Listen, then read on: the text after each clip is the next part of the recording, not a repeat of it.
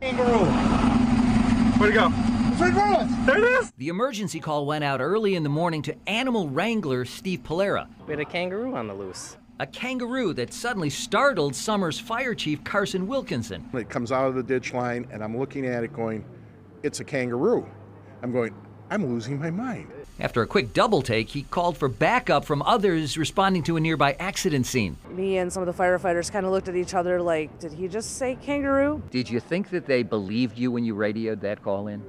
I was sure they did not.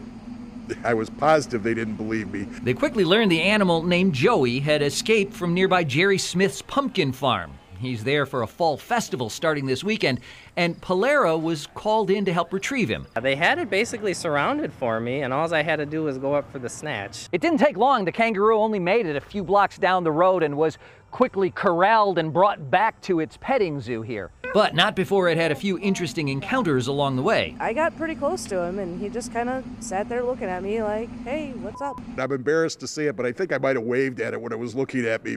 The animal wasn't hurt, and neither was anyone else. I hope it never happens again, but yes, it was an interesting morning. In the town of Summers, I'm Kent Wainscott, WISN 12 News. I probably would have waved at it too.